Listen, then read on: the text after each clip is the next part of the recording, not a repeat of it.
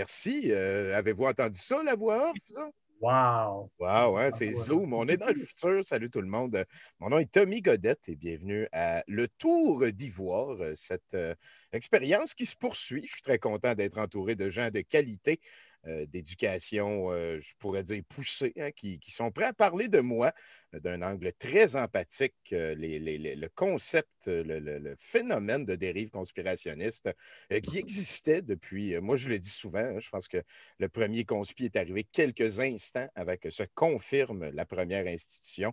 Le premier conspi disait, mais là, pourquoi ils ne m'ont pas pris moi? Si j'étais bien meilleur qu'André pour gérer ces affaires-là, puis là, ben, oh ouais, ils vont m'entendre parler, puis là, il est allé faire ses affaires on the side, puis l'hydroxychloroquine, c'était la chose la plus puissante.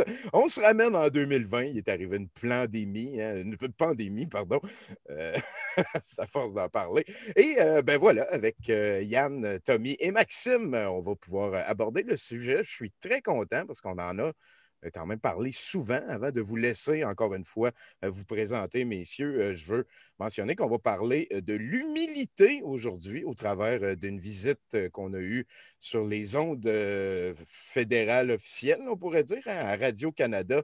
Il y a Didier Raoult qui est passé voir Stéphane Bureau. Ça l'a brassé, ça l'a fait des gorges chaudes. Il y a eu plusieurs opinions qui ont été mentionnées un peu partout et vous allez en avoir 4 autres sur le sujet bientôt, j'ai l'impression. Mais il y en a qui vont être très mieux formés parce que loin de vouloir bâcher le concept, on va essayer de le décortiquer de l'intérieur humblement. Yann Becker, qu'est-ce qui se passe chez vous? Salut à tous. Donc moi, je suis Yann. Puis je suis en doctorat de médecine moléculaire à l'Université Laval. Donc je termine ça bientôt. Puis voilà, moi je suis pas mal spécialisé dans toutes les questions de maladies auto-immunes, d'anticorps et puis toutes ces affaires-là. Donc l'hydroxychloroquine, c'est mon bag. Wow! Moi, j'en reviens pas à chaque fois à quel point on est tombé sur le spécialiste de sciences formelles qui traite exactement de cette branche-là. Et sinon, ben, on a deux psychologues, hein, ou un en devenir, il faut insister là-dessus. Qui commence? Si je vais y aller avec Maxime, il a le sourire le plus taquin. C'est Maxime Paquet, je suis psychologue effectivement, je suis professeur à l'Université de Montréal aussi. Puis je suis ici à titre personnel, vraiment pour participer à la discussion aujourd'hui à propos de l'humilité. Et voilà, une aborde très humble de la question de l'humilité. Toi, Tommy Colin Vallée, bonjour. Bonjour, Tommy Gaudet. Moi, c'est Tommy Colin Vallée. Je suis doctorant en psychologie, donc aucunement expert en quoi que ce soit reconnu, mais par contre intéressé par la recherche sur le domaine et la vulgarisation aussi. Et je peux dire quand même que je me suis penché sur la question de l'expertise dans les médias au travers de ma thèse. Ça ne me fait pas de moi un spécialiste, mais j'ai quand même des pistes de connaissances, de réflexion à proposer aujourd'hui par rapport à la question de l'humilité, comme tu l'as si bien introduit avec le cas de Dr Raoult. Donc, on aura l'occasion d'en reparler tout à l'heure. Encore une fois, pas dans une visée de faire du bashing sur cette personnalité, mais d'essayer de comprendre le phénomène de l'expert dans les médias.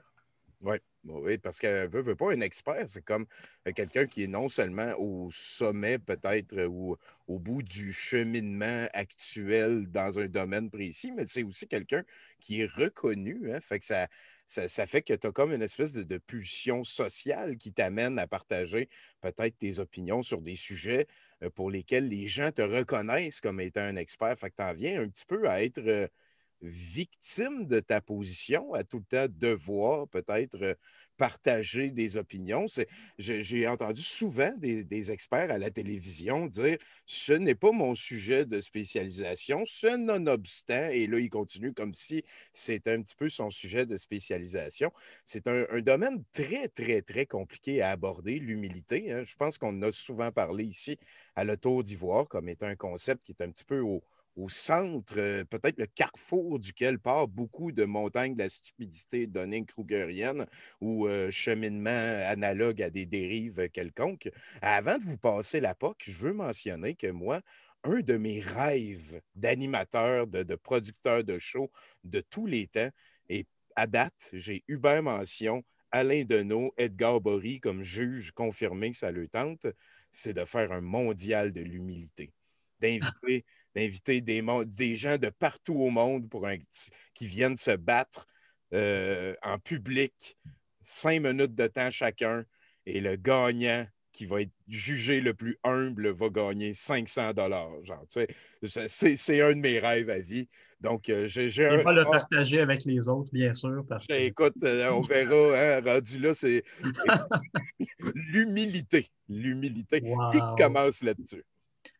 Ben, je peux y aller, Tommy. Puis, en fait, effectivement, c'est un concept qu'on a abordé à plusieurs reprises au fil de nos épisodes. Puis, je pensais que c'était peut-être une bonne idée de revenir sur le concept pour justement essayer de bien le définir, puis de aussi proposer des pistes sur comme, ce serait quoi les pièges par rapport à cette humilité-là comme posture, comme qu'un expert ou qu'un kidam même pourrait adopter. Puis, comment on fait pour devenir plus humble aussi.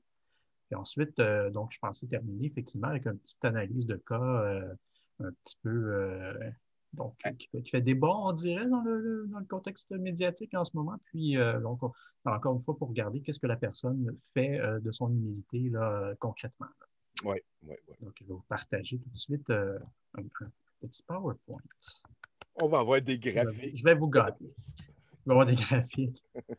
Peut-être pas à ce point-là, mais on verra. Donc, vous voyez bien mon écran. Oui.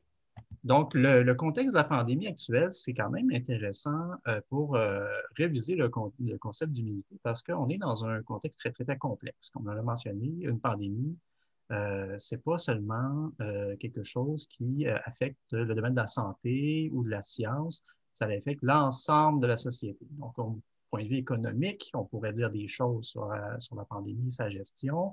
Au niveau politique, il y a des choses à dire sur la gestion. Au niveau des scientifiques, sur les incertitudes liées à la propagation du virus, il y a des choses à dire. Bref, tout ça fait en sorte qu'il y a énormément d'experts qui peuvent être mobilisés dans différents domaines pour essayer de donner un point de vue, une interprétation ou des hypothèses sur ce qui se passe et comment ça va évoluer. Plus c'est complexe, plus on peut dire que socialement, il y a des gens qui peuvent prendre la parole sur le sujet, plus que ça touche tout le monde finalement. Mais une fois qu'on a dit ça, qu'est-ce que les experts qui sont mobilisés puis qui sont questionnés par les médias, par exemple, peuvent ou ne peuvent pas dire? Ça dépend de leur domaine d'expertise propre. Et ça demande à ce que l'expert lui-même soit capable de connaître les limites de son propre domaine. Ne peut parler à travers son chapeau. Ben, il faut savoir c'est quoi mes connaissances à moi, puis qu'est-ce que je ne sais pas encore tout à fait, puis qu'est-ce que je suis à l'aise avec certitude, avec consensus, d'être capable de présenter à la population comme étant une information qui est crédible. Donc, l'humilité épistémique dans ce contexte-là, c'est une posture effectivement à prendre, mais aujourd'hui, ce qu'on va faire en sorte pour vous présenter ce concept-là, c'est de vous définir un peu qu'est-ce que c'est en grande ligne, vous présenter quelques pièges qui font en sorte que l'expert n'est pas humble finalement dans les médias et les impacts que ça peut avoir sur la population aussi. Et ensuite, donc, la mise en pratique, comment on fait pour être humble concrètement quand on est invité par un média, par exemple, vous parler de la pandémie.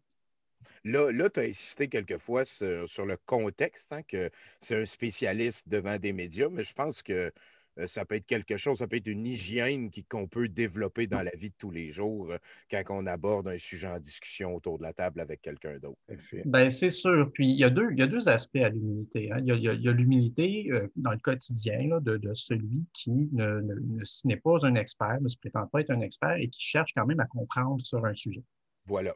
Et son humilité à lui, c'est effectivement d'être quand même, on va reparler, là, mais d'être prudent hein, dans sa façon d'aller chercher l'information, mais aussi de l'affirmer à d'autres personnes.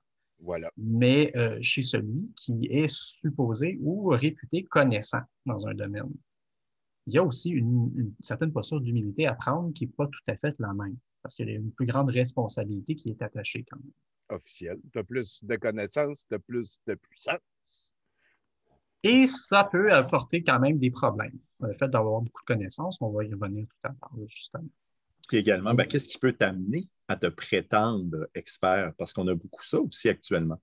C'est de chercher de l'exposure et compagnie, de chercher justement à...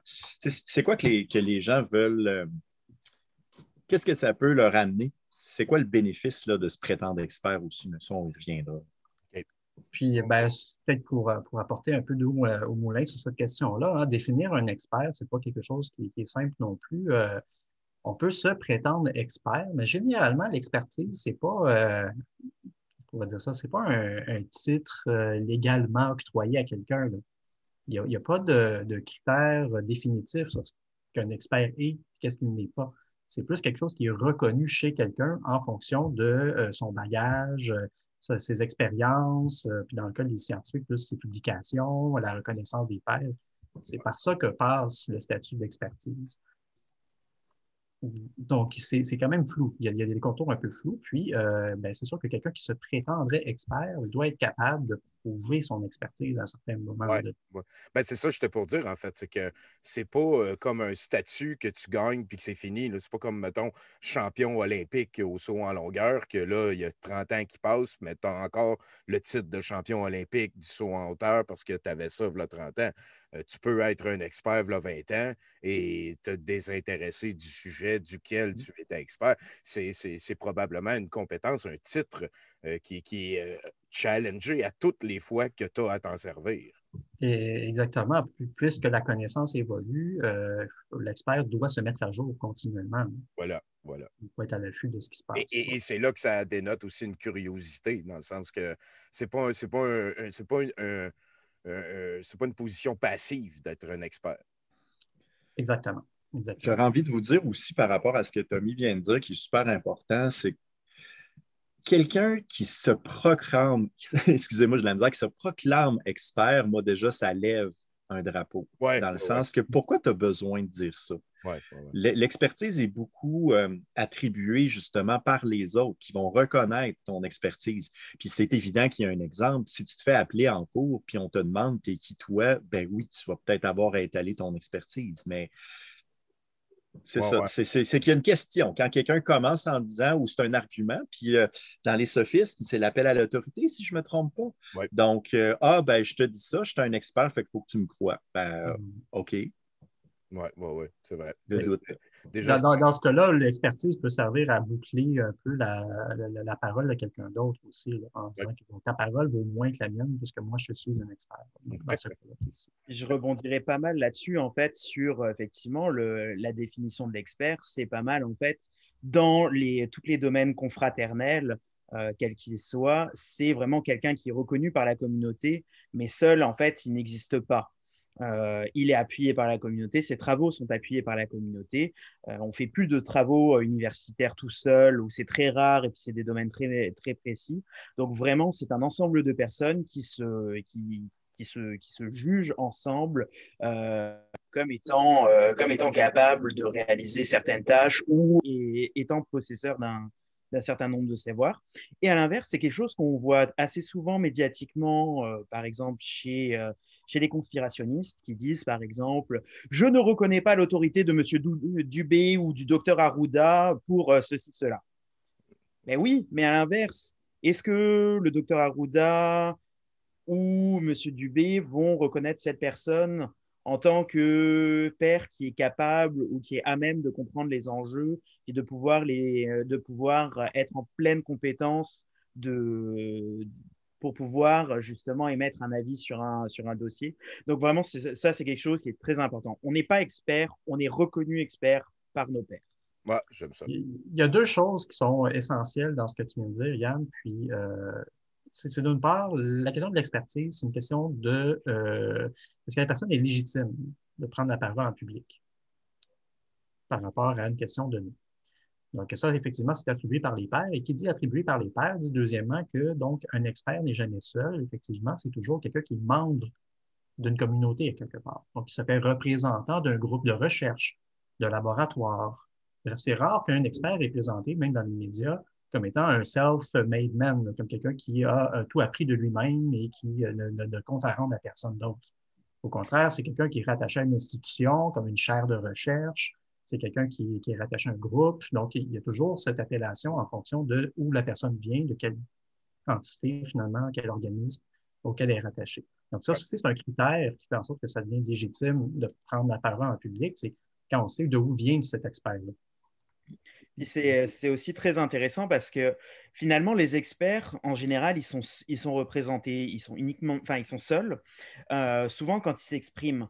parce qu'on ne peut pas avoir un collège d'experts qui débat quand on a besoin de répondre à une question précise. Donc souvent, médiatiquement, l'expert arrive seul ou arrive vraiment dans un débat, mais ça, c'est encore des cas très particuliers, alors que dans les domaines universitaires ou dans les domaines professionnels, souvent, on parlera plus de comités d'experts. Et là, les experts vont se réunir, débattre, discuter et puis arriver à trouver un consensus.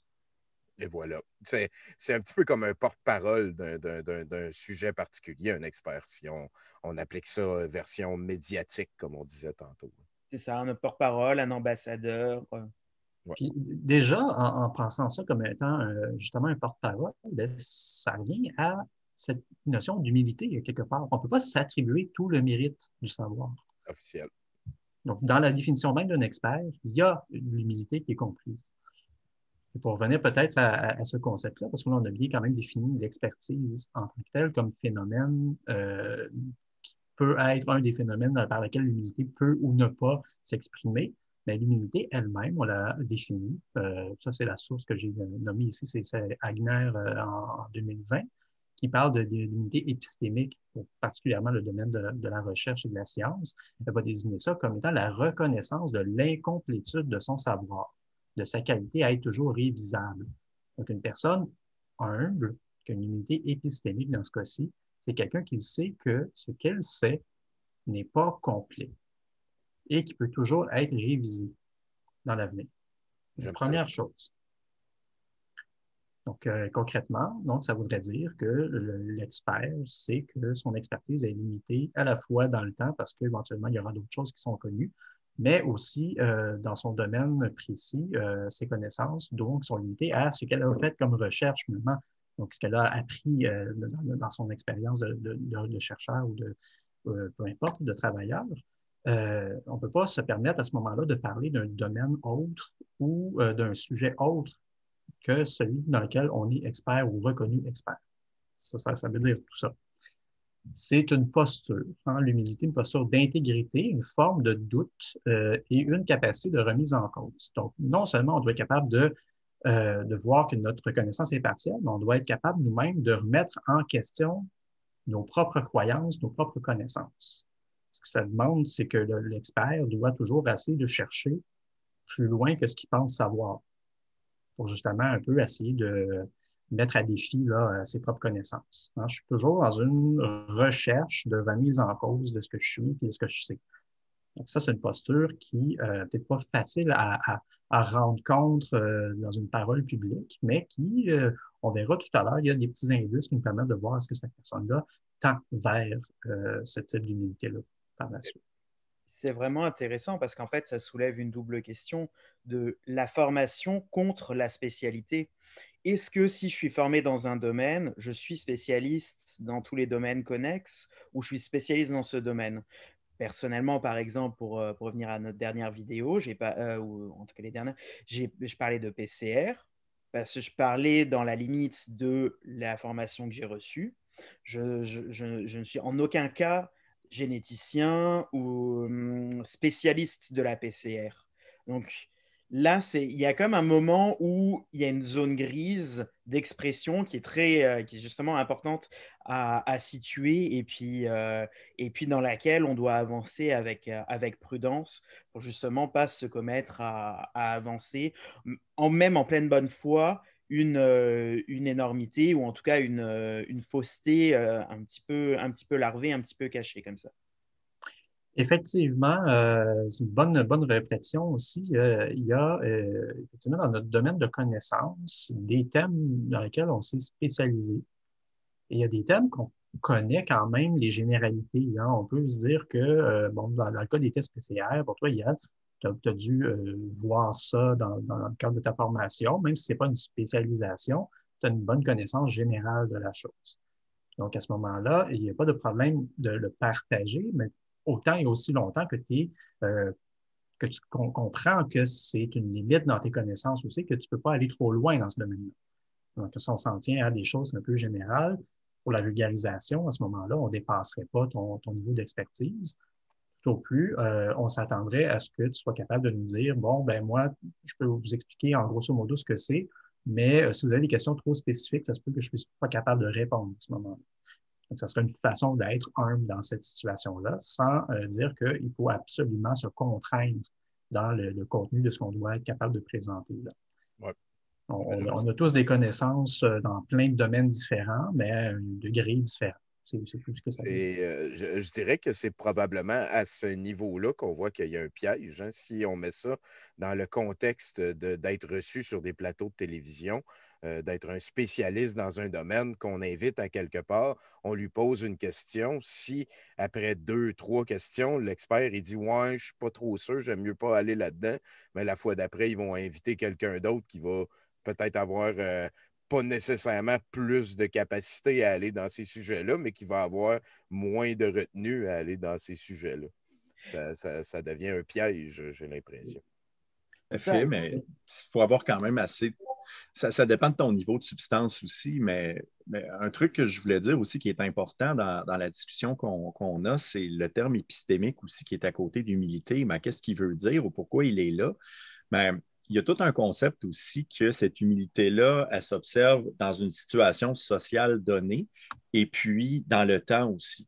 C'est pour ça qu'on parlait tout à l'heure que mon expertise, est-ce qu'elle est dans les limites de quoi je suis en train de parler? Puis tu t'avais dit aussi tantôt, Tommy, que ça doit être challengé dans le temps. Bien, effectivement. Fait que le point que je veux amener, c'est que là aussi, il y a des drapeaux rouges pour moi qui se lèvent. C'est que comme là, aujourd'hui, on parle de psychologie, de traits de personnalité. Donc, je pense qu'on est quand même relativement à notre place. Mais je pense à un collègue, par exemple, qui est physicien, qui écrit des lettres ouvertes pour parler de l'inadéquacité, par exemple, des mesures politiques ou des mesures de santé publique. Moi, le drapeau se lève. Ouais, je me dis, qu'est-ce que tu fais là? Ouais. Puis il n'est pas écrit comme une opinion. Ouais. On y va avec des grands manifestes. Puis je ne dis pas que la personne n'a pas raison, c'est plus que là, mon propre doute vient, il flare up, il est activé. On peut dire que son opinion n'est aucunement influencée par son diplôme qui flash, genre, dans le sens que c'est un petit peu une false flag. Je suis physicien expert, fait que mon opinion en politique vaut quelque chose. C'est pas une trail qui se suit, j'ai l'impression. Ben, ou vaut quelque chose de facto, mettons. C'est peut-être ça que je voulais dire. Ça, c'est super important. Puis c'est comme ce qui est montré sur la slide actuellement, aussi de borner les limites de son savoir. C'est par exemple, avec ma blonde, on regardait un gros événement jeudi qu'il y a eu, qui était une interview. Puis où il y a une question au cours de l'interview sur combien de types de PCR existent-ils. Puis j'écoute ça. Puis je vois la personne interviewée, donc je ne préciserai pas de nom, hein, je pense que nos auditeurs sauront de qui on parle. Donc, la personne en face s'enfarge, je ne sais pas, machin, enfin, ne dit jamais justement, je ne sais pas, mais s'enfarge, essaye de trouver des justifications. Alors que un des premiers trucs que personnellement j'ai dit, c'est moi-même, alors que je sais faire une PCR, je ne suis pas capable de répondre à cette question. La question est super légitime. La question, c'est une très bonne question, mais on m'aurait posé, moi, cette question, j'aurais dit, j'en sais rien. Je connais X PCR, je connais Y PCR, je connais telle ou telle technique, mais je ne connais pas l'étendue. C'est au-delà de ma formation, de ma capacité. Puis c'est vraiment là ce qui est très intéressant justement et puis de voir, puis justement que tout ce passage accumulé jusqu'à ce que l'intervenant pète sa coche en faisant « mais je suis le meilleur, mais je suis le seul ». On remet le doigt sur ben oui, mais tu es seul, mais il n'y a personne pour te dire à ce moment-là, pour te valider ou t'invalider dans ta connaissance et ta spécialité. Surtout dans ce domaine qui est quand même assez précis. C'est comme Jules César a dit, là, à vaincre sans péril, on triomphe sans gloire. Exactement. Oui. Mais juste pour faire une boucle avec ce que tu disais, Tommy, tantôt, là, mettons que tu es appelé comme expert, puis qu'il y a une manière de dire que tu ne le sais pas devant les caméras. Si on te demande combien il existe de formes de tests PCR, ben de répondre personnellement, dans les expertises que j'ai faites, dans mes travaux, j'en connais 8, par exemple. Ouais, mais je peux vous dire qu'il en existe peut-être plus. Puis là, ça dépasse les limites de ma connaissance. Tu n'as pas de l'air fou pantoute. Non, effectivement. Puis tu as tout simplement été humble. Ouais. Oui, on peut penser à quelqu'un qui serait très, très, très humble, dirait abondamment qu'il ne le sait pas, mais qui peut dégager dans sa personnalité certains charismes. Il va faire passer ça très bien en ondes aussi, là. Oui, effectivement. C'est tout à fait plausible même qu'un bon communicateur est capable de dire, mais ça, je ne le sais pas, mais je peux vous parler de d'autres choses de vraiment intéressantes par contre, puis là, lancer là-dessus, là. Oui, effectivement. Ou même facilement dirigé vers une piste de solution. Là, je ne sais pas présentement vite fait comme ça, mais vous pouvez aller voir sur le site Internet de Exactement. blablabla et c'est l'Institut qui gère blabla et vous allez voir rapidement la réponse. Il y a une manière aussi de rebondir comme ça. Ah, j'aime ça, à date, j'aime ça. C'est cool. Puis je vais faire le lien avec ce qu'on vient de se dire parce que là, on tomberait dans la question des pièges à l'humilité, en fait. Puis, oui, il en existe, vous vous en doutez, hein? Donc, un des pièges à cette humilité, c'est la surconfiance en ses propres connaissances et capacités. Le fait d'avoir une grande confiance dans son savoir, son savoir-faire, ben, c'est ce qui va nous éloigner de cette posture d'humilité, parmi d'autres choses, bien sûr. Donc, il y a quelques petites recherches qui ont été faites en psychologie sociale particulièrement depuis les années 60 au moins, peut-être même avant, mais les plus classiques, donc dateraient de 65, qui vont montrer que chez les personnes qui pensent avoir de bonnes connaissances sur un sujet, on voit que ces gens-là, généralement, ont aussi une perception qu'ils sont capables de faire des meilleurs jugements que les autres ou qui sont meilleurs dans certaines compétences que les autres. Alors que on sait très bien aussi qu'il n'y a pas de lien de causalité entre le fait de se sentir compétent et avoir effectivement une bonne capacité de Être jugement. compétent, oui, oui, Ce oui. n'est pas relié. Non, se sentir compétent, ce n'est pas la compétence. Au contraire, on voit, c'est plus l'effet inverse qui se met en place, effectivement. Donc, la surestimation de ses propres capacités, que ce soit des connaissances ou des compétences, c'est aussi à la source de différents biais cognitifs dont certains on a déjà mentionnés dans les épisodes précédents. Donc, les biais de confirmation et compagnie, là, donc c'est souvent relié à des faits qu'on surestime ce qu'on sait, puis on sous-estime ce qu'on ne sait pas, finalement. Alors que tantôt, on parlait justement de la capacité de reconnaître ses propres limites dans un domaine, capacité d'autoréflexion sur soi-même. Mais ça, si on n'a pas ça, il y a des chances qu'on surestime à ce moment-là. Il y a une étude de Svensson en 2002 qui a été faite auprès de conducteurs automobiles. Ça, c'est un peu rigolo quand même, hein? On leur a posé une question. On leur a demandé finalement est-ce qu'ils se sentent plus compétents comme conducteurs que les autres. Et fait intéressant, 93% des personnes sondées dans l'échantillon, qui sont des conducteurs automobiles, se disent plus habiles que la médiane. C'est Un logiquement excellent exemple. impossible. Non, c'est logiquement impossible. C'est un excellent exemple de ce que tu viens de dire. Donc, tout La le monde médiane, est c'est la meilleur moitié que de tout le monde. l'échantillon. Tout le monde Ouais. en passait, c'est ça. Fait que ça veut dire que tu es meilleur que tout le monde, c'est ça. Oui, c'est ça. Donc, on mettra le lien aussi de l'étude de Svensson si ça vous intéresse là, à la fin de l'épisode. Donc, vous pourrez voir par vous-même. C'est quand même assez rigolo. Donc, ce que ça nous dit, c'est que, bon, à partir de là, plus la personne a l'impression d'avoir une compétence dans un domaine ou si on lui donne de l'information en particulier sur un sujet, elle a quand même plus confiance sur son jugement. Donc, une étude d'Oscamp en 65 qui est assez classique dans laquelle on a pris deux groupes. On a donné de l'information sur donc des cas cliniques là, en psychologie, là, des tests de personnalité, tout ça, à un des groupes pour qu'il soit capable ensuite de faire une évaluation de la personnalité de différents cas qu'on présente. À l'autre groupe, on ne leur donne pas l'information. Là, on voulait voir finalement à l'origine, est-ce que le groupe qui a plus d'informations fait des meilleurs jugements cliniques? Puis dans les faits, ce qu'on s'est rendu compte que non, les deux groupes ne sont pas meilleurs un que l'autre pour faire des jugements cliniques. Ce n'était pas la connaissance qui était la compétence finalement à cibler. Par contre, ce qui est un peu un effet secondaire là, de l'étude, se sont rendu compte que chez ceux auxquels il avait donné de la connaissance sur les sujets, ces gens-là avaient une plus grande confiance en leur jugement clinique. Donc, se disaient eux-mêmes meilleurs à évaluer, alors qu'ils n'étaient pas meilleurs. Donc, la connaissance va avoir un effet sur notre sentiment de confiance en nos propres jugements, nos propres connaissances. Et ça n'a pas un effet sur notre capacité de jugement. Puis est-ce que c'est comme infini, genre? C'est-tu plus tu as de connaissances, plus que tu vas développer comme une confiance qui est peut-être indue envers quelque chose? Ben, en fait, je ne penserais pas que ce soit infini, hein. Ouais, ouais, Ce ouais. serait dur de prouver ça, mais une chose qui est certaine, c'est que probablement que par rapport à la moyenne des gens, le fait d'avoir plusieurs connaissances, ça rend plus vulnérable à tomber dans ce piège de la confiance en ses propres capacités. J'aime ça, Je dis que dis-moi. c'est un piège parce que ce n'est pas en soi une mauvaise chose d'avoir confiance en ses capacités. Alors, je pense que quelqu'un qui, par exemple, un pilote de Formule 1, s'il n'a pas confiance en ses capacités de piloter le bolide, il risque de faire des accidents quand même. Il Ouais. doit être quand même assez sûr de lui pour être capable d'y aller et de ne pas être trop anxieux là-dedans.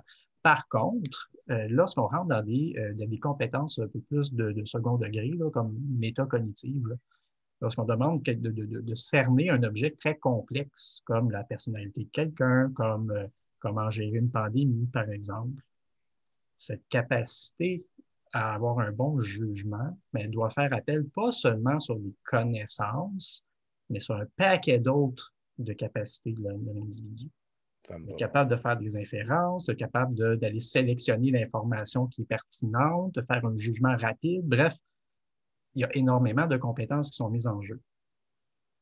Donc, la capacité d'être auto-réflexif aussi, de savoir c'est quoi ses propres biais et ses propres limites, c'est important aussi dans ce temps. J'ai l'impression de réentendre un petit peu la méthode qu'on avait vue avec Yann l'autre fois. Là, que, Ben oui, à un moment exactement. donné, Ça n'importe s'applique. quand tu peux recommencer au début, c'est le fun. Ça fait C'est écho. ça, cette capacité de toujours réviser ce qu'on sait, ce qu'on pense être vrai, puis Ouais. Ouais. de se peaufiner comme ça. Là. Effectivement, c'est important. Donc, ben, c'est sûr qu'une personne qui s'en remet seulement aux connaissances, dit moi, j'ai lu tout sur le sujet, donc je sais plus que les autres, j'ai une meilleure capacité de dire ce qui se passe puis de vous expliquer ça. On passe à côté d'énormément de choses. Là. La personne risque au contraire d'aller vers le overconfidence et de se détacher de cette capacité de se remettre en question, d'aller vérifier, donc de s'améliorer finalement là, comme expert. Et voilà. Ben oui. Puis aussi peut-être. Bon, ça c'est un des pièges. Il y en a plusieurs. Puis je pense que Maxime va nous parler d'un autre piège qui est cette arrogance qui est l'inverse de l'humilité. Oh! Vas-y, Maxime. C'est en plein ça. Ben, l'idée derrière ça, l'idée que j'avais pour illustrer la chose, c'est le fun des fois pour comprendre un phénomène, d'essayer de comprendre son contraire ou les aspects qui vont s'y opposer dans le fond. Puis, l'idée, c'est qu'un expert, justement, qui a confiance en lui ou en elle, ce qu'on est en train de se dire là, c'est pas nécessairement un problème. Là. Puis, Tommy écrivait humilité versus arrogance. C'est que l'idée, c'est que l'arrogance, c'est un des traits qu'on va retrouver chez les personnes qui sont narcissiques. Puis là, ben, avant, je vais faire un disclaimer, comme d'habitude. Là, je ne suis pas en train de dire, dans le fond, que tous nos gourous ou toutes les personnes qui manquent d'humilité à un moment sont des narcissiques. Pas du tout. Je pense que c'est possible. Puis plus on va loin et fort dans l'arrogance, mais plus on peut se poser la question. Mais pourquoi je dis ça actuellement, c'est que chacun d'entre nous, je pense, dans notre vie, à un moment donné, on a manqué d'humilité. On n'était pas fin avec quelqu'un d'autre. Mais ça ne fait pas de nous quelqu'un qu'on va étiqueter. Sauf que par contre, si ce que je vais vous décrire aujourd'hui, on sent qu'on est en train de l'échapper, entre guillemets, d'être arrogant, d'essayer d'écraser l'autre, ben, là, on n'est pas humble à ce moment-là. Fait que ça peut nous donner l'occasion de oups, je ne suis pas dans la posture que je voudrais être, là. Je ne suis pas dans la posture idéale d'expertise. Fait qu'en gros, quand on regarde, c'est parce que ça, je vais vous mettre ça en lien d'ailleurs, là, que vous allez avoir là, sur la vidéo YouTube, c'est qu'on pourrait confondre une personne qui a réellement confiance en elle versus une personne narcissique. Mais quand on va voir, ben, c'est quoi être narcissique, là, ça nous donne un peu plus d'idées. Ça va être des choses comme, par exemple, être arrogant, c'est-à-dire se penser meilleur et supérieur que les autres. Il y a de la vanité, il y a de croire que les autres nous doivent quelque chose. On peut exploiter les autres parce que dans le fond, ils ne sont pas bons. Il faut aussi bien les exploiter. Le besoin de l'approbation des autres. Fait que, ça c'est des comportements, justement, qu'on a besoin d'être flamboyant, on a besoin d'approbation, ben, on va aller parler en public, puis on va donc vouloir se sentir bon. Mais en fait, ce qu'on se rend compte, c'est que les personnes narcissiques, c'est pas des gens qui ont confiance en elles, c'est même le contraire. C'est que ce besoin-là d'aller chercher l'approbation, c'est comme une espèce de puits sans fond pour aller réparer un peu ou se rendre compte qu'ils ne sont pas si pourris que ça. Tandis que la personne qui a confiance en elle, quand on regarde là, ce que certains tests ou que certains auteurs vont nous dire, c'est que c'est vraiment plus une comparaison avec soi-même. Est-ce que moi, dans le fond, je suis assez bon pour faire la tâche que j'ai à faire? Est-ce que ma connaissance est adéquate par rapport aux besoins que j'ai? Donc, voyez-vous, il n'y a pas tant de comparaison avec les autres. Moi, je suis une personne adéquate puis qui a de la valeur, ben oui, ben let's go. Fait que, comme tantôt, tu sais, la personne qui va être conductrice de F1 puis qui a vraiment confiance en elle, si on lui demande est-ce que tu es un bon conducteur, il va peut-être répondre des choses comme ben, je n'ai pas trop fait d'accident, je pense que ça va assez bien mon affaire parce que j'ai des bonnes performances, mais jamais il va dire ben, je suis meilleur que les autres. Puis l'autre à côté, il est pourri, regarde, moi je vais plus vite. Tandis que quand on voit une personne supposément experte qui a besoin de dire que les autres se trompent, qui a besoin d'exposure, puis donc les gens lui disent qu'il est expert, ben, la personne humble ou qui a confiance en elle n'est pas là. Elle va plutôt vouloir se dépasser pour elle-même. Ouais, Fait que c'est un gros résumé, ce que je suis en train de vous dire là, mais je vous ai mis dans les liens 2 articles, un qui est plus vulgarisé, puis l'autre qui est un article scientifique sur vraiment des différences de mesure entre les 2 possibilités. Puis, tu sais, de l'échapper, puis d'être arrogant un moment donné, puis de dire l'autre, c'est un tweet ou peu importe, c'est pas grave, là, à la limite, là, c'est juste que, bon, ben, si on fait toujours ça, encore le problème du narcissisme, c'est la rigidité. C'est d'être constamment dans ce besoin-là d'aller écraser, de paraître meilleur ou peu importe. Fait que quelqu'un qui s'expose trop, quelqu'un qui va vouloir se dire expert dans un domaine qui n'est pas censé l'être, là, comme je disais un peu tout à l'heure. Moi, je fais de la psychologie, puis là, je vais commencer à vous faire des commentaires en politique. Moi, le drapeau se lève. Pourquoi tu as besoin d'aller dire ça devant tout le monde? Qu'est-ce que tu cherches?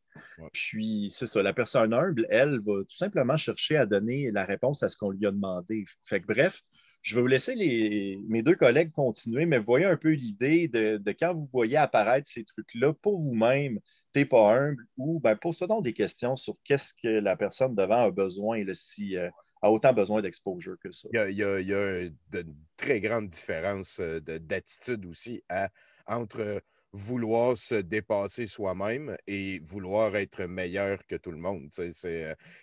Parce que quand tu veux que tout le monde soit moins bon que toi, tu n'es pas nécessairement en train de toi lever ton niveau, tu es plus en train d'espérer que tous les autres baissent le leur. C'est vraiment pas la même attitude, je pense, à aborder quelconque interrelation. Merci, Maxime. C'était concis. Prenez des notes, mais il est en couple, Maxime, par contre. C'est ça. Pas moi. Toi, Yann? Oui. OK, bon. Il est en couple lui aussi, puis il y a un chat en plus. Ouais. Vous avez probablement vu Guinness en début d'épisode. Ouais. Mais justement, c'est super intéressant parce que pour ça, j'ai vraiment une triste histoire de laboratoire à conter. J'ai eu dans mes cohortes, comme tout le monde, d'étudiants, un peu tout type de comportement. Puis il y a une personne parmi toutes qui me vient à l'esprit quand on parle de ça. Vraiment une personne qui au début, ses études se passaient très bien, elle parlait bien, elle s'exprimait bien, elle avait une aura comme ça, un accent, dès qu'elle parlait en anglais, un accent d'anglais britannique, très, vraiment c'était Downton Abbey. C'est vraiment un flowing English parfait.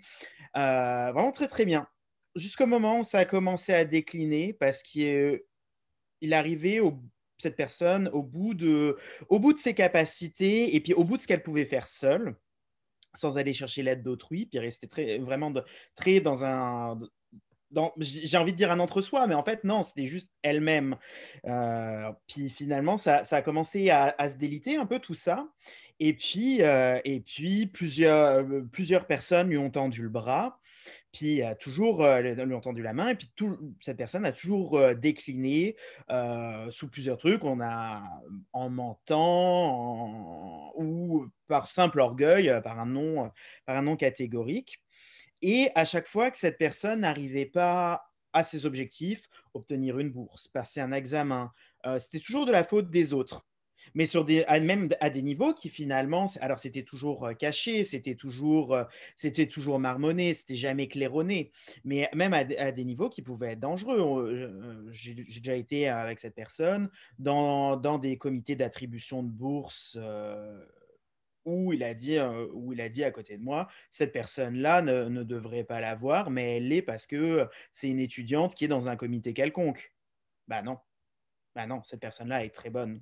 Elle accusait d'éventuels compétiteurs de C'est ça. népotisme juste pour pouvoir comme se détacher de la C'est situation. ça, et toujours caché.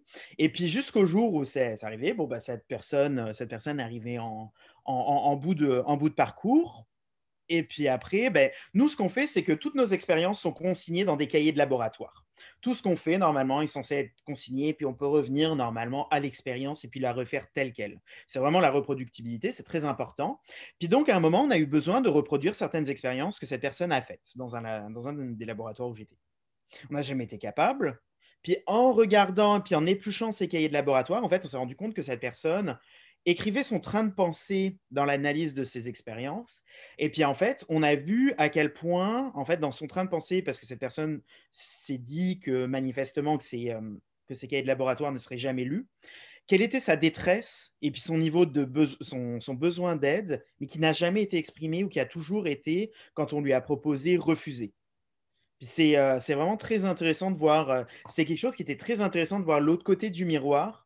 Puis c'est ça, c'est vraiment quelque chose qui peut être justement très toxique en science et puis qu'il faut vraiment très fortement combattre.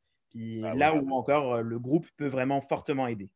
Oui, effectivement. Idéalement, le contenant de connaissances ne devrait pas avoir d'incidence sur la manière que ça évolue ensuite, c'est sûr et certain. Ben, on souhaite le mieux possible à cette personne-là. Hein. Oui, on a sûrement tous des exemples qui ont flashé. Ce que ça met en relief beaucoup, excuse-moi Maxime, les exemples que vous donnez, ce que ça met en relief, c'est que souvent, il y a des problèmes qui peuvent émerger. Là, je ne dis pas que c'est systématique là, pour chacun, là, mais il y a beaucoup plus de chances que des problèmes surviennent quand la personne travaille seule. On a un peu ici un exemple que Yann a donné où la personne finalement était très, très compétente, probablement jusqu'à un certain niveau. Hein. Je suis capable de faire des choses seul, mais à un moment donné, j'ai besoin d'aide pour aller plus loin. Puis face à mes limites, bien, ça se peut très bien que je sombre dans la détresse si je refuse de l'aide et je ne vais pas en chercher. Mais c'est comme ça aussi la recherche, puis c'est comme ça aussi la pratique en psychologie. Maxime pourra en reparler peut-être, mais nous-mêmes, on se le fait dire souvent, hein, essayez de ne pas pratiquer seul. Il y a beaucoup plus de chances de faire des erreurs de pratique quand on n'est pas entouré d'autres spécialistes avec nous. Oui, c'est une façon de se corriger aussi, là. La rétroaction, c'est ça. Quand les gens nous donnent du feedback, c'est pour vraiment rapprocher ce qu'on pense qu'on fait de ce qu'on fait réellement ou d'arriver à un certain idéal, d'essayer de contrer nos biais. Puis là, je ne partirai pas là-dessus. Tommy, on pourrait y aller longtemps, là, mais peu importe le type de psychologie. Là, de mon côté aussi, en psychologie du travail, c'est la même chose. Si je fais un diagnostic d'une organisation, puis ça va influencer la vie de 5000 personnes, ben, je serais peut-être mieux pas être tout à fait toute seule là-dedans. Hein? Qu'est-ce que vous en pensez? Fait que, oui, hein? voilà. Et ça semble aller de soi, mais malheureusement, puis dans les médias, ce qu'on voit, c'est un peu une glorification de cette personne individuelle qui va finalement combattre les inégalités, finalement va combattre les institutions comme si c'était finalement un sauveur.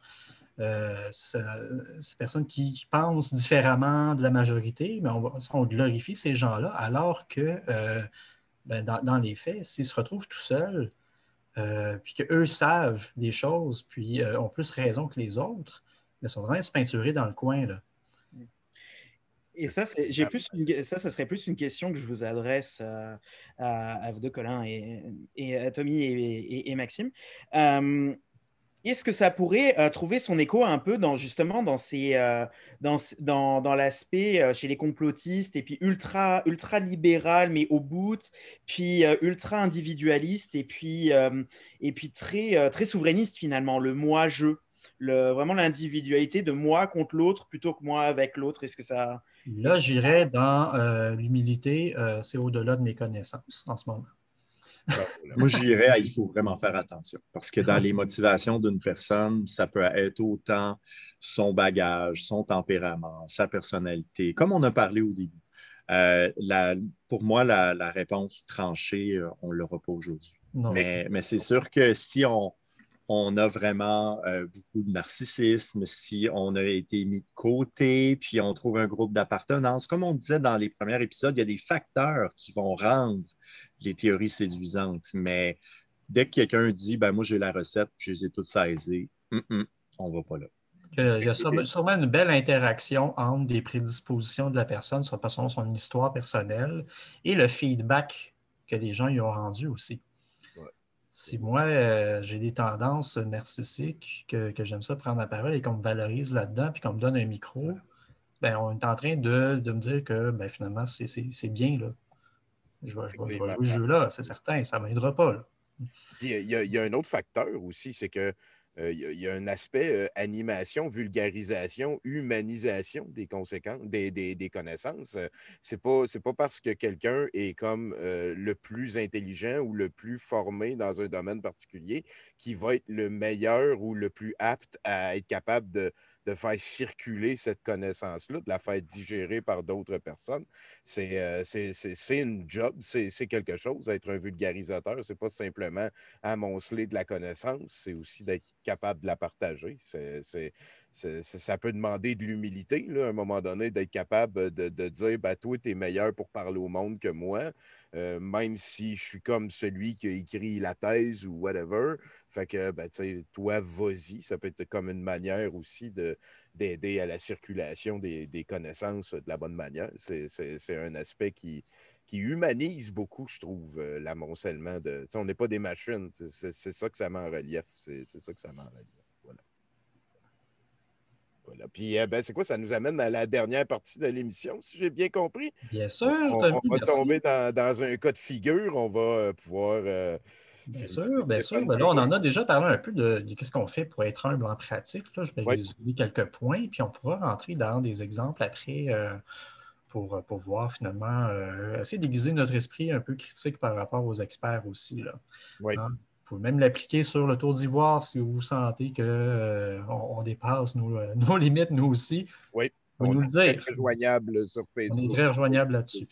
Donc, d'ailleurs, là, on ne diagnostique pas la personne, on n'ira pas porter de jugement sur qui elle est, ses traits. Le but, c'est de décortiquer le comportement. Qu'est-ce que cette personne-là a fait? C'est bien ça, Tommy? Voilà. C'est important de faire un la exemple qui est très lié aux zeitgeist présentement. Ce n'est pas comme une entrevue de v'là 2 ans. Ce n'est pas un sujet qui n'est pas d'actualité. On est dedans. Donc, c'est ça. Ça a été publié vraiment. dernièrement. Là. Oui. Très, très récent. Donc, pour faire un petit résumé, qu'est-ce que ça prend pour être humble? Premièrement, ça demande un devoir de prudence. Hein? Je suis prudent quand je veux diffuser des connaissances. Il faut que je me pose plusieurs questions. Pourquoi je veux le faire? C'est quoi les limites de ma connaissance sur le sujet? Puis un peu prévoir qu'est-ce qu'on pourrait me poser comme piège aussi, puis essayer de prévoir tout ça. Donc, être prudent, c'est une première chose. Par quel moyen? On l'a mentionné, prévenir qu'on ne sait pas trop sur tel sujet, on ne peut pas s'avancer. Ça, c'est une façon. On prévenir le public comme ça. On peut citer ses sources. Hein? C'est aussi une façon de dire, l'information que je vous transmets, c'est quelque chose que moi-même, j'ai lu à quelque part d'autre. Donc, ce n'est pas moi qui l'ai inventé. Ouais. Ça aussi, c'est important. Donc, on va être prudent le plus possible.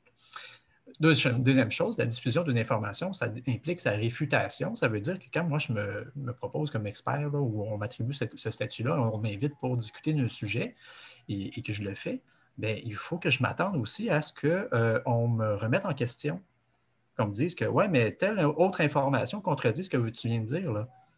Puis que je l'accepte, cet argument-là, s'il est pertinent, puis si les sources sont bonnes aussi, il faut que je sois capable d'incorporer cette nouvelle donnée-là dans ma connaissance, puis en faire comme quelque chose de différent. Là.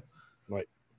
Donc, je m'attends à ce qu'on ne voit pas mes paroles, puis qu'il n'y ait pas de répartie là, en face de moi. Je ne serai pas humble à ce moment-là. Oui. Donc, toute information que je donne peut être réfutée quelque part. Est-ce que je suis prêt à entendre des arguments différents, puis à les considérer, ces informations-là? Est-ce que je suis capable de remettre en question mon propre opinion sur le sujet? Donc, tout ça aussi, c'est un devoir que la personne qui aurait cette posture d'humilité se devrait de l'accomplir. Donc, reconnaître ses erreurs, réagir avec curiosité et ouverture et continuer de se former. Ça, c'est important. On parle de formation continue souvent dans plusieurs emplois différents. Bien, ce n'est pas pour rien. C'est que la formation continue nous permet de nous remettre constamment face à des nouvelles données qui vont nous permettre de nous remettre en question un peu aussi par rapport à ce qu'on pense savoir. Donc, tout ça pour apporter le dernier point pour l'épisode d'aujourd'hui, qui est l'analyse de cas. Et là, je pose une petite question comme ça. Hein? Être expert, par exemple, d'une maladie infectieuse ou de maladies infectieuses, est-ce que ça nous rend compétents et aptes à se prononcer sur des questions de santé publique, politique, économique, pharmaceutique? Bon, je vais vous douter de la réponse qu'on devrait s'attendre. Là. Effectivement, on n'est pas supposé pouvoir discuter de ces enjeux-là. Ça serait aller plus loin que la limite de nos connaissances. Et là, je vais vous présenter ici des extraits d'une entrevue qui a été faite avec le docteur Didier Raoult, qu'on connaît tous, c'est une figure controversée et tout ça. Encore une fois, avec bienveillance, l'idée, ce n'est pas de dire que c'est une mauvaise personne. Au contraire, même que je la trouve très habile dans sa façon de présenter ses opinions. Je peux comprendre qu'on lui accorde du crédit, une expertise, parce que d'emblée, je peux le mentionner avant même qu'on regarde l'extrait, ce n'est pas quelqu'un qui est très affirmatif. Oui, il l'est, mais d'une manière un petit peu prudente quand même. Il ne va pas dire, moi, je crois que ça égale ça, puis c'est ça, puis voici ce qu'on doit savoir. Ouais. Il pose des questions. Et c'est dans sa façon de poser des questions qu'on voit son opinion un peu, quand même. Donc, je vous emmène à réfléchir là-dessus. On va regarder des extraits. Je vais vous ouvrir ça tout de suite. N'oublie pas de cliquer sur Share with Sound. Exactement. On va être ferré, ça va, checker ça, va être capoté. Nono, s'il est motivé. Hein. Toi, ça va, Yann, par chez vous? Ouais, très bien. Yann, il dit qu'il n'y a pas de problème. C'est bon, ça. Donc, je vais partager la vidéo. Est-ce que vous voyez la vidéo? Oui. Ouais, maintenant, on ne voit plus tout ce que tu as regardé, c'est correct. Parfait. Raoult, on est en épidémie de SARS-CoV-2 à Marseille, et qu'en est-il de la mortalité? Donc, pour nous, pour ce qu'on voit, moi je m'intéresse à ce qu'on voit. On voit. Je m'intéresse à ce qu'on voit. Hein, donc, il ne va pas aller plus loin que ça. Souvent, il va nous dire, moi, c'est les faits bruts qui m'intéressent. Que, le nombre de patients dépistés, le nombre de patients diagnostiqués se suivent. C'est sur ces deux courbes. Ce qui est très intéressant, d'ailleurs, ce que je n'arrive pas encore à expliquer, c'est comment... C'est intéressant, je n'arrive pas encore à l'expliquer. Si on suit notre définition d'humilité, il est très humble là, à ce moment-là. Oui, effectivement. Moi, je vais lui donner ce point-là. Je ne sais pas pour vous, là, mais moi, j'y donne. Oui, non, mais effectivement. Si on regarde le pourcentage de positifs varie exactement comme le nombre de gens qui se testent. Et les gens se testent d'autant plus qu'il y a un risque plus important qu'ils soient positifs. Et ça, personne ne peut l'expliquer. C'est quelque chose qui... Là, il fait une affirmation quand même. Il dit, moi, j'observe deux effets.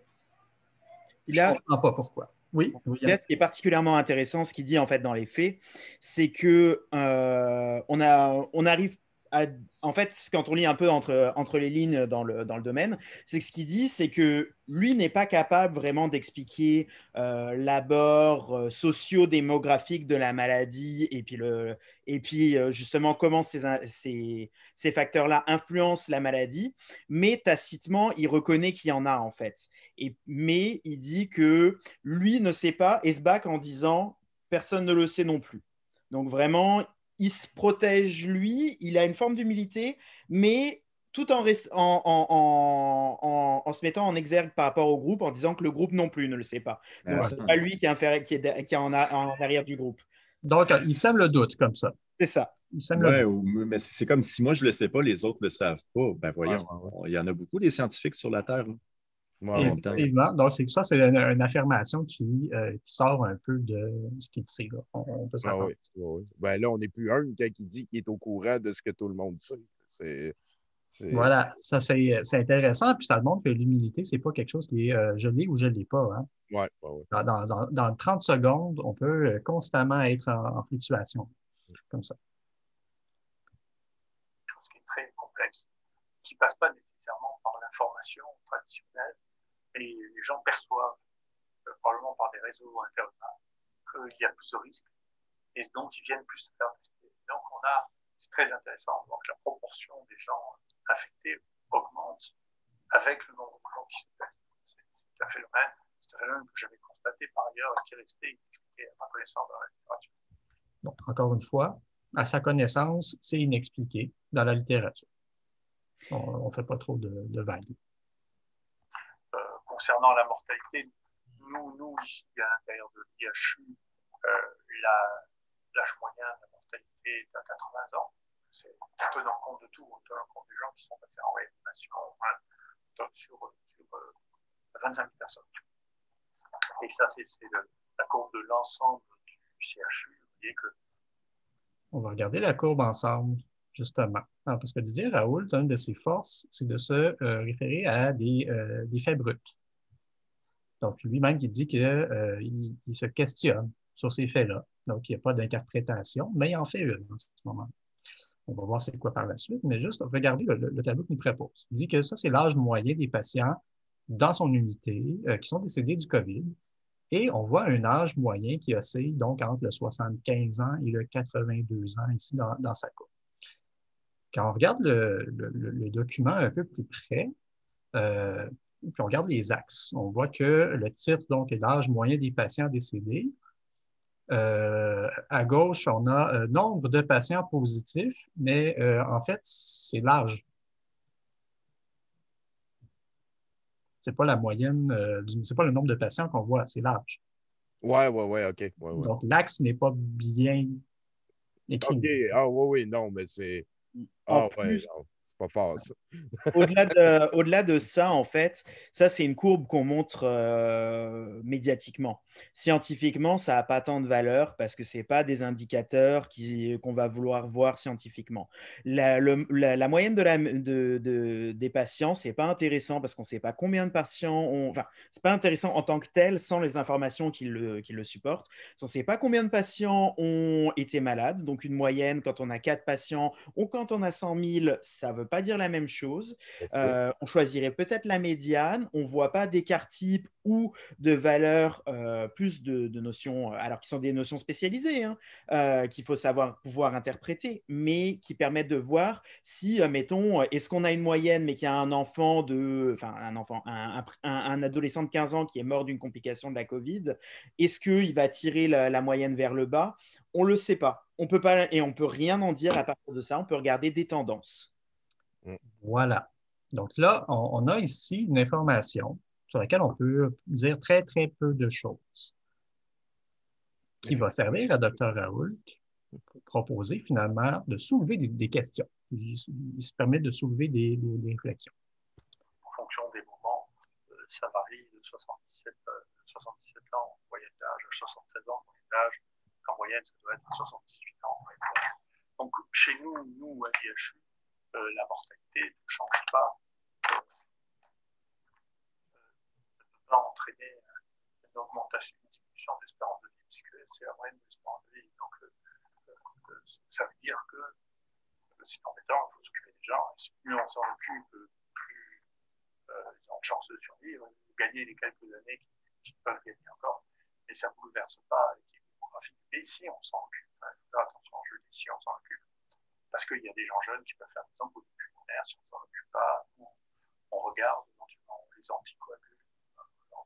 anticoagulation en ville, il faut surveiller leur oxygénothérapie pour les traiter par ailleurs, mais de toute manière, il faut le prendre en charge, le surveiller, parce qu'il peut y avoir des accidents mal compris, il y a des gens qui génétiquement ont pris l'exposition à faire des formes graves.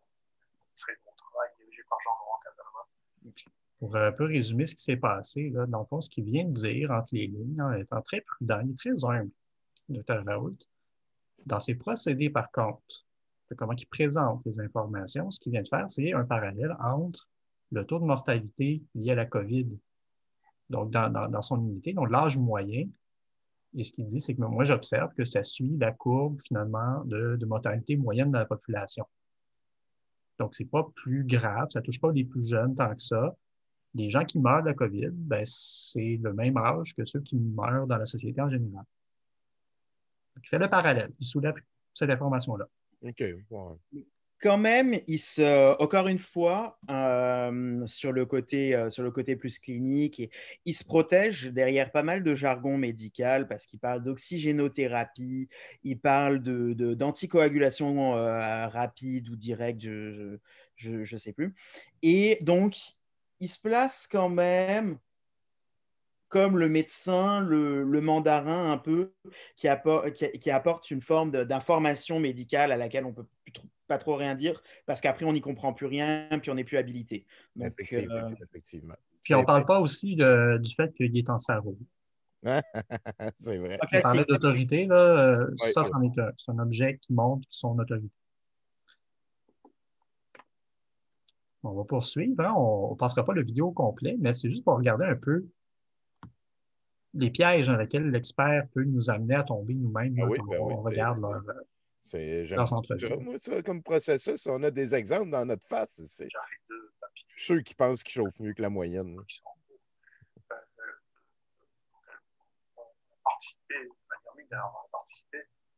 montre qu'il y a des gens chez qui c'est impossible parce qu'il y a un facteur génétique qui est inconnu et qui prédispose à ça. Donc les gens doivent être en charge. Et il faut regarder s'ils n'ont pas de facteur de gravité inattendu. Donc il n'y a pas que le très grand âge. Malheureusement, une fois de temps en temps, il y a quelqu'un qui est plus jeune qui a des facteurs inconnus. Donc il faut examiner les gens, il faut voir ce qui se passe. Il faut mettre les mesures en place pour éviter s'il y a une inflammation qu'elle fasse une attention. Quelle différence faites-vous entre la notion de recherche et la notion de découverte? Moi, à titre personnel, je suis plus dans une démarche de découverte que une démarche de recherche. Bien entendu, la découverte, c'est une partie de la recherche. La différence majeure, c'est qu'une partie très importante de la recherche est basée sur des hypothèses.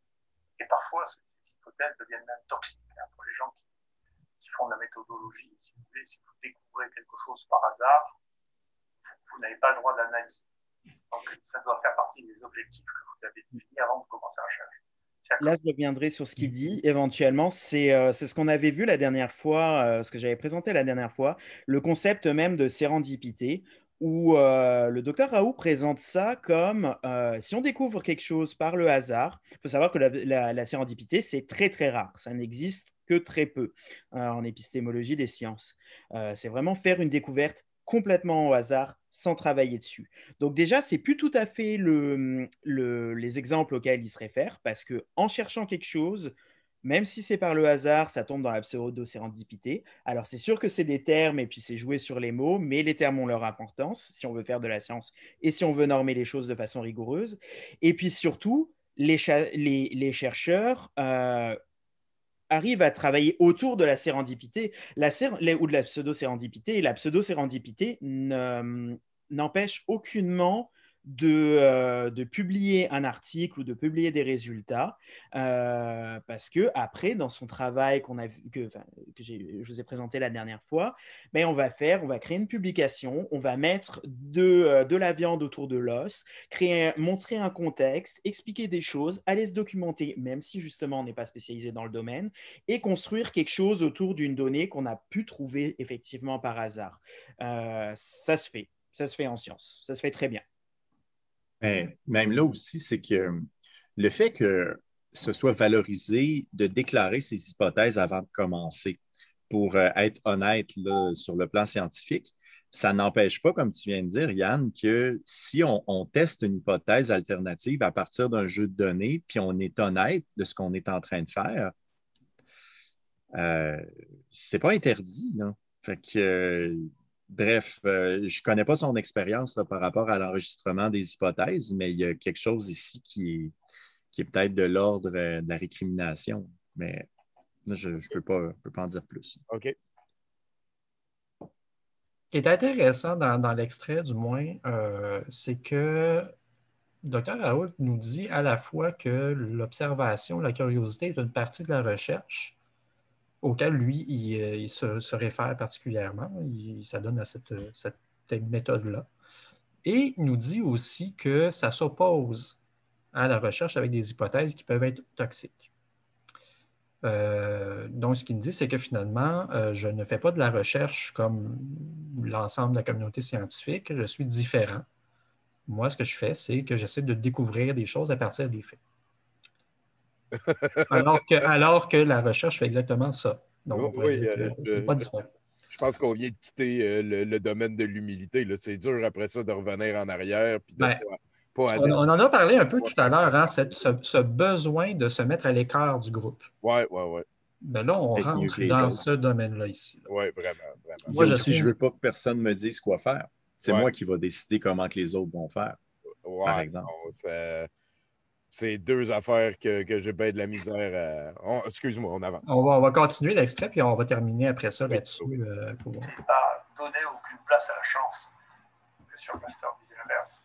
La chance ne sourit qu'à ceux qui sont préparés, c'est-à-dire qu'à ceux qui savent qu'ils vont avoir des phénomènes inattendus, qui est la chance. Et pour pouvoir les interpréter, il faut y être préparé. Ça, c'est la recherche basée sur les hypothèses. Il y a un autre type de recherche qui est, moi, celui que je pratique, qu'on appelle la recherche basée sur la curiosité. Tiens, je ne comprends pas ce qui se passe là, je vais aller le voir.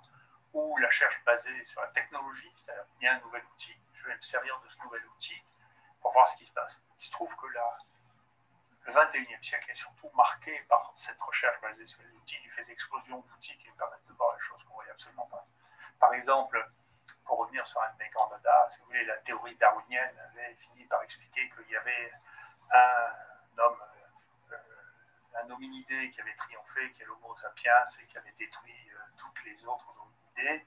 La génomique a montré que c'était un fantasme hypothétique, qu'en réalité, la plupart des hommes qui vivent actuellement sont des mélanges d'hominidés archaïques, si vous voulez, avec la proportion d'hominidés archaïques. Je vais faire une pause ici. Encore une fois, il y a deux éléments qu'a proposé ici le Dr Raoult. Le premier, on a déjà nommé là, son idée que lui, il peut être se revendiquer d'une recherche par la curiosité. Donc, il y aurait cette capacité-là, lui, un peu comme Indiana Jones, d'être un peu archéologue, d'aller chercher des faits puis de découvrir des choses. Donc, ça serait ce qui va comme un peu comme rôle là, qui s'est octroyé. Puis de l'autre côté, il nous lance dans une piste de la génomique. Mais ça, c'est justement quelque chose qui est très intéressant avec le docteur Raoult, parce que justement la génomique et puis faire de la caractérisation de bactéries ou de virus, ça a été un de ses grands chevaux de bataille dans sa carrière. Par exemple, il est particulièrement connu dans le milieu pour avoir caractérisé les mégavirus, qui sont vraiment, comme leur nom l'indique, des très gros virus. Et donc, il a le matériel très certainement à sa disposition et puis les compétences pour séquencer. Puis séquencer une bactérie, séquencer une levure, séquencer un virus ou séquencer un animal quelconque, c'est pas si loin, c'est pas si différent. Après, est-ce qu'il a la capacité de pouvoir extrapoler ça sur le plan anthropologique, pardon? C'est pas sûr, parce que justement, c'est plus son domaine. Mais son domaine, être dans la capacité de gérer un projet de séquençage, possiblement, très possiblement. Donc là, on est vraiment encore dans ce qu'on disait précédemment, dans la zone grise de la capacité de la formation comparée à l'expertise. Exactement. Puis, pour rendre Dr Raoult quand même ce qui lui appartient, il va nommer sa source, entre guillemets, là, dans l'extrait qui va suivre. Il va nommer donc, un de ses collègues là, où il travaille, qui, lui, serait spécialiste de ces questions-là. Donc, s'intéresse par la bande à cette question-là. Mais là où ça devient un peu épineux, c'est moins le fait qu'il nous propose cette information-là, comme quoi que finalement, il n'y aurait pas un ancêtre commun aux hommes, mais on serait un mélange là, de différentes espèces d'humains. Mais pourquoi il nous apporte cette information-là? C'est quoi son enjeu en faisant ça? Ouais. Puis aussi, en fait, le problème est même scientifique parce que là, il arrive et puis il présente ça de façon quand même très compliquée parce que finalement, il va parler d'espèces et puis de noms, et puis de choses très compliquées, de choses de scientifiques et puis qui prennent une formation ou en tout cas au moins un regard curieux sur le domaine qui vont être difficiles de remettre en question. Mais pour finalement dire mettre en exergue que finalement Darwin avait pas autant raison et puis qu'effectivement on peut venir de brassage. Mais il ne précise pas un certain nombre de cadres de pensée qui sont vraiment importants. Par exemple, qu'est-ce qu'une race, qu'est-ce qu'une espèce? Une espèce, en fait, enfin, deux espèces différentes, c'est deux animaux qui ne sont pas capables, ou en tout cas deux espèces vivantes, qui ne sont pas capables de se reproduire entre elles et d'obtenir une descendance viable. Ça, il ne le définit pas. Donc là, il définit en fait la cladistique, qui est faire des arbres d'espèces, puis quelque chose qui est très compliqué, mais qui n'est pas tout à fait redondant avec justement l'anthropologie et puis les sciences de l'évolution. Puis il les met comme vraiment en confrontation, alors que ça n'a pas lieu d'être. Et effectivement, moi, au travers de ma formation, sans être spécialiste non plus de la question, c'est quelque chose qui est apparu comme effectivement une curiosité. On a vu qu'effectivement, c'était plus compliqué que ce qu'on pensait, mais Darwin n'avait pas tort. Et c'est juste qu'il n'avait pas toutes les clés pour le comprendre. Ben oui, c'est sûr. Voilà. La nuance est quand même intéressante parce que c'est ça. Donc, le fait qu'on ait une information qui contradit certains aspects d'une théorie, ça ne permet pas de dire que la théorie n'est pas adéquate. Ça permet juste de dire qu'il y a des aspects que la théorie ne prend pas en considération parce qu'il n'y avait pas les données à ce moment-là. Le paradigme. C'est le paradigme. Voilà. Et le docteur Raoult, lui, ce qui nous amène comme information, comme ça, là, lancé tout bonnement, c'est justement pour légitimer le fait que sa forme de recherche est plus intéressante, finalement. Parce que lui, il ne fait pas de la recherche, donc darwinienne, là, comme qui essaie de montrer en quoi c'est n'est pas parfaite, on pourrait dire. Donc, un peu pour faire un récapitulatif de cette situation-là ici avec Dr. Raoult, je vais encore une fois mettre le lien, vous pourrez regarder le reste du clip là, si vous voulez par la suite. Donc, Dr. Raoult a l'air de quelqu'un quand même d'assez humble à prime abord, qui ne va pas être très, très, très affirmatif, va soulever des questions, va présenter ce qu'il appelle des faits bruts. Hein. Lui, plus tard, il nous dit aussi que son rôle à lui, c'est de peu mettre l'éclairage sur ces faits-là. C'est pas de les interpréter. Ça, c'est à la société de le faire ou aux journalistes. Donc, se dédouanise de cette responsabilité-là de fournir des interprétations qui sont cohérentes avec ce qu'il propose. Lui, il dit non, moi, je suis là pour mettre des faits. Hein, de vous présenter des faits, de soulever des questions, remettre en question des choses. Ouais. C'est donner ce rôle-là, socialement, avec aucune responsabilité derrière, aucun moyen, donc, de remise en question de ce qu'il fait, parce qu'il n'y a pas de groupe qui peut vraiment remettre en question ce qu'il fait. Et ça lui donne cette légitimité-là qu'il prétend avoir en public. Ouais. Tabarnak. Ça s'auto-vérifie. Genre, il crée un cadre dans lequel il s'assure d'avoir raison et de ne pas pouvoir être ostiné. C'est pas super. Donc, c'est pas dans l'interaction fine qu'on voit qu'il y a un manque d'humilité, mais c'est lorsqu'on place plein de petits éléments comme ça sur un très long un filon. Donc, si on regarde plusieurs de ces entrevues, on va pouvoir voir des répétitions, des patterns comme ça qui vont se rejouer dans ses comportements. Encore là, ça ne me dit pas que Dr. Raoult, je ne dis pas qu'il n'est pas une bonne personne, qu'il y a un mauvais motif dans sa façon de faire. Je dis juste que les implications de ce qu'il nous présente, c'est que finalement, il se détache du lot puis qu'il ne donne pas les moyens de contre-vérifier ce qu'il avance aussi. Sacré Didier. The Dyer. Fait que c'est quoi, t'as-tu fini ton entrevue avec ça? Oui, je pense qu'on va arrêter, on ne peut pas s'acharner non plus. C'est un cas qu'on voulait présenter pour montrer, puis ça s'applique probablement aussi à plein d'autres experts là, dans les médias. On doit toujours garder nous-mêmes un peu notre regard critique sur ce qu'on nous présente. Ça reste un humain là, devant nous là, qui, avec ses qualités et ses défauts. Là. Je pense aussi quelque chose qui est important dans ce que tu as dit, c'est qu'il y a des patterns. J'ai l'impression qu'il y a des manières de réagir dans des cadres qui se ressemblent un petit peu d'une fois à l'autre d'entrevue. Il doit se faire poser souvent les mêmes questions.